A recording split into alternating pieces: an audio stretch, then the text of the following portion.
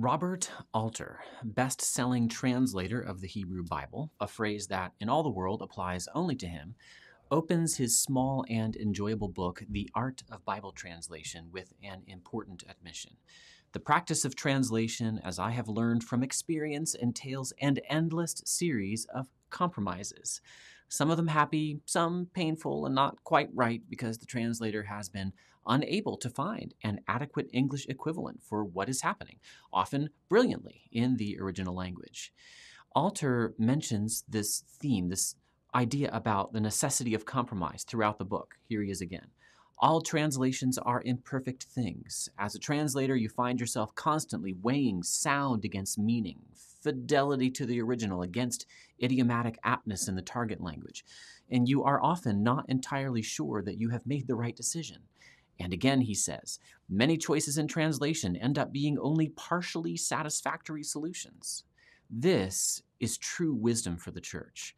It defers graciously to others, and it defers to the world as God has made it. It is impossible to bring every last bit of meaning from one language into another. This wisdom has Puritan backing of all things. As John Owen himself said, no translation is able in all things universally to exhibit that fullness of sense and secret virtue which is in many passages of Scripture in its original languages. Unfortunately, however, Robert Alter's commendable even-handedness quickly gives way to another spirit in his book.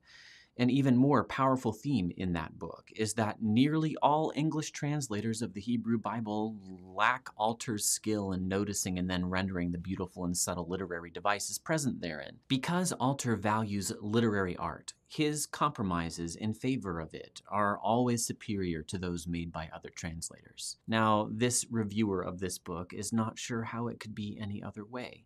You will find literary art only if you love it so much that you train your ear to hear it. Perhaps someone with Alter's prodigious gifts inevitably will magnify his office. But Alter protests too much. He says, the reflections in this book are offered in a spirit of humility, not triumphalism. And yet, his claim of humility rings a bit hollow, given that he follows it immediately with these words. I have tried to do in my English version of the Bible what other translators, by and large, have not seen the need to do, because they have had, at best, only a patchy sense of the literary aspects of the Hebrew. Alter is generally favorable toward the King James Version, but he says that modern translators, aside from him, quote, ride roughshod over the Hebrew syntax and are obtuse about the word choices of the Hebrew writers. They are also, quote, blind to narrative context and even, quote, out of touch with the literary culture of our own times.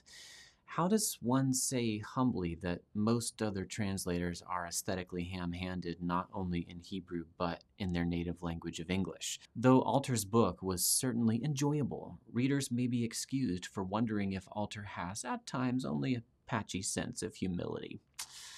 This is, if you hadn't noticed it yet, a review of Alter's book on translation, and any review that does not immediately follow these criticisms with sincere appreciation of Alter's brilliance is itself triumphalist and lacking in humility. Alter's lifelong dedication to those beautiful, blocky Hebrew letters is truly staggering.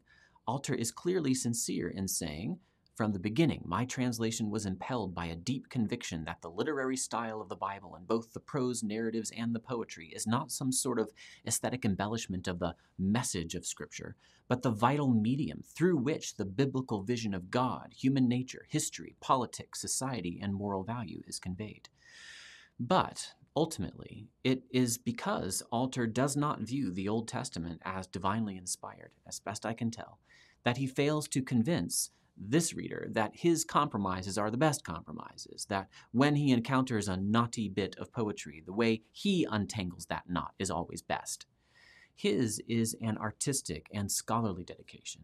It is religious at best, as best I can tell, only vestigially. I believe Alter is ethnically but not religiously Jewish. God in his word speaks to Athens and Nineveh, not just Jerusalem and Geneva. But when one must weigh literary art versus the needs of the church, Alter will never value the latter. Surely it takes belief to know how to make the compromises that best serve the believing community. Permit an example from the first chapter of Genesis. Alter is particularly proud of the way he rendered the famous Hebrew phrase tohu vabohu, the phrase the King James famously renders without form and void. Alter says, I could not think of an English pair of phonetically echoing words that accurately conveyed the meaning of the Hebrew, and so I substituted alliteration for rhyme in the word pair, using welter and waste. But what does welter mean? The word is rather uncommon. A check of the dictionary suggests that it is used almost exclusively in the phrase welter of some confused mass of something, as in, a welter of reports have come in about the tornado. Maybe this common use is sufficient for English speakers to divine the meaning of the earth then was welter and waste, as Robert Alter's translation of the Hebrew Bible has it, and maybe not. Formless and empty, the choice of several modern translations, does definitely miss a literary opportunity. The two words do not rhyme, formless, empty. They don't have any other aesthetic or literary connection. And to make things more complicated, it is possible that bohu in the Hebrew is a nonce word, a made-up nonsense word, like 'twas brillig and the slithy toves did gyre and gimble in the way. So a meaningless alliterative gloss might possibly be doubly accurate, picking up the fact that one word is kind of really not a word and that both words are related in some kind of literary way, in this case through sound. But formless and empty do have the advantage of being immediately understandable by nearly all English-speaking churchgoers. Surely that is a value to which the church ought to hold. Another example, Alter finds in Isaiah 123 some English rhyming and alliteration possibilities that echo literary features of the Hebrew. But he ends up having to use an archaic and even somewhat silly word to do it. Your nobles are knaves and companions of thieves. Knaves is clever but distracting. The Hebrew word presumably did not sound antiquated to its original hearers, like it came from the Middle Ages. Alter has compromised in favor of reflecting literary devices in the Hebrew. Most other translators compromise in the opposite direction. Every translator here, and in many other places in Scripture, must lose something of value in order to gain another thing of value. What should the church, the believing community of those who listen to the voice of God in Scripture, what should it value more? Should it compromise readability for the sake of aesthetic accuracy, or vice versa? How should it weigh these values? Paul's principle in 1 Corinthians 14 gives an answer. Edification requires intelligibility.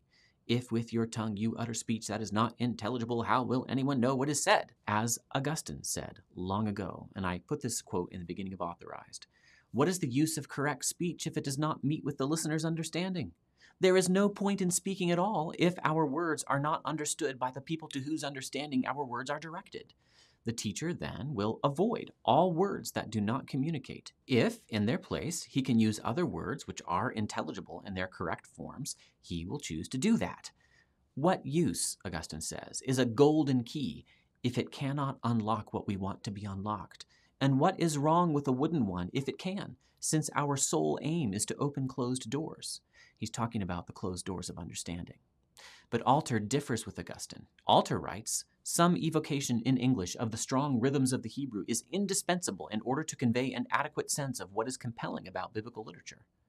What is compelling about biblical literature? Is it the literary devices or is it the content?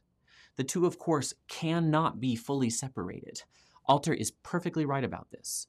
But in translation, they are necessarily teased apart and put back together with some losses in the process. God gave us a world in which these losses are necessary.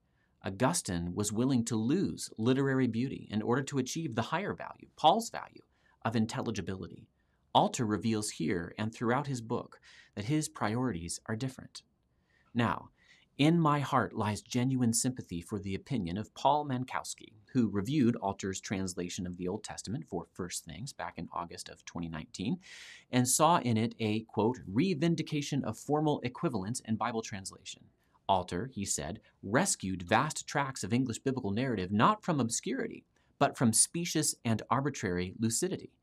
Alter inveighs against the soft bigotry of low expectations implicit in functional translations like the NIV, who seem to be, in the words of Mankowski again, impelled by the misconception that everything in the biblical text needs to be explained. And Minkowski is surely right that the impulse to explain through translation can end up making the Bible conform to modern views or modern ideologies.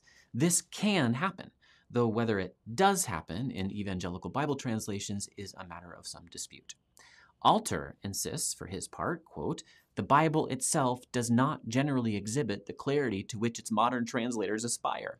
The Hebrew writers reveled in the proliferation of meanings, the cultivation of ambiguities, the playing of one sense of a term against another. And this richness is erased in the deceptive, antiseptic clarity of the modern versions."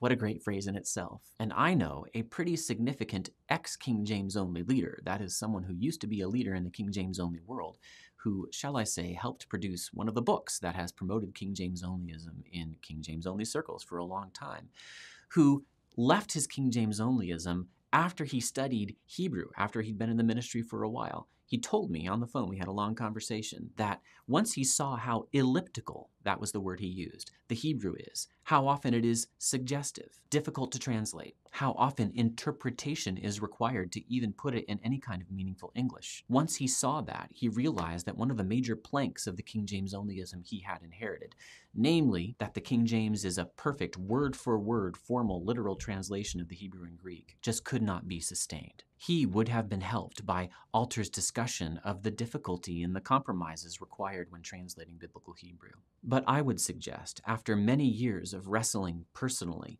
through the respective values of readability and accuracy, that this is a false choice. Unless there are portions of the Bible that simply cannot be understood and God designed them that way, the one entails the other. Readability means nothing without accuracy, because it raises the question, what is one reading? An inaccurate but readable Bible is not the Bible at the places where it is inaccurate. Likewise, accuracy entails readability. A technically accurate translation that fails to get God's message across is not a translation at all, if it's not readable by the intended audience. It's like the wisdom my pastoral mentor once offered to me when I asked about balancing ministry and family. Do the best you can by God's grace in both. A translator worth his or her halos, that's Greek for salt, will never fully let go of either. Despite my Christian skepticism about Alter's rhetorical overreach, deaf as it is to the concerns of Christ's church, Alter has done what most considered impossible. He has found a new spot, though only for the Old Testament, on the formal to functional Bible translation continuum. He has added something of a second vertical dimension to the well-known horizontal line. Contemporary translators of the Bible should plunder the Jews by poring over Alter and gleaning from his wisdom. Perhaps there are places where he has found elegant compromises that satisfy the accuracy and readability needs of the church. But John Owen, because he sees the Bible as divine, offers wisdom that could help Alter. Though some translations may and do render the words of the original more properly and better represent and insinuate the native genius, beauty, life, and power of the sacred style than some others do, yet none of them can or do express the whole excellency, elegancy, and marvelous efficacy of it. Neither is this any reflection upon the translators, their abilities, diligence, or faithfulness, but that which the nature of the thing itself produceth. There is, in the sacred scripture, in the words wherein by the Holy Ghost it was given out, a proper, peculiar virtue and secret efficacy, inflaming the minds of the readers and hearers, which no diligence or wisdom of man can fully and absolutely transfer into and impress upon any other language. I recommend Robert Alter's book on Bible translation. I did enjoy it. It contained a lot of wisdom from a brilliant man. I recommend and I use his Old Testament translation in 3 volumes. I went ahead and bought it, even though it was somewhat expensive, and I have checked those notes especially. But I put more accent on what Alter says about the necessity of compromise than I do on his particular solutions to those compromises. I regard those solutions as sort of like a concept car from which future designers of Bible translations can at times borrow good ideas. And I just will not give into the idea that there is one best Bible translation or one best kind of Bible translation, in this case, the kind that honors literary art. God gave us a situation in which We do just need to muddle through, doing the best we can to preserve as much meaning as possible. And given that compromise is required in all translation, it's actually great that we have some translations that compromise in favor of literary art and others that compromise in favor of bringing across lucid meaning. As I often say, we have an embarrassment of riches in English Bible translation, and we are debtors to Robert Alter for adding something valuable to that already large stack of riches.